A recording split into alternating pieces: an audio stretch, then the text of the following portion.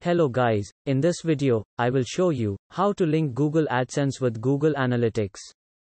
First of all, make sure we created Universal Analytics property in Google Analytics.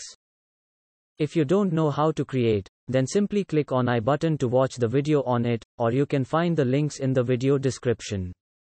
Now first, open Google Analytics. Click here. Click on Universal Analytics property for our website. Click on All Website Data. Click on Admin. Now go to Product Linking Options. Click on AdSense Linking. Select AdSense for content. Click on Continue. Select All Website Data. Click on Enable Link. Click on Done.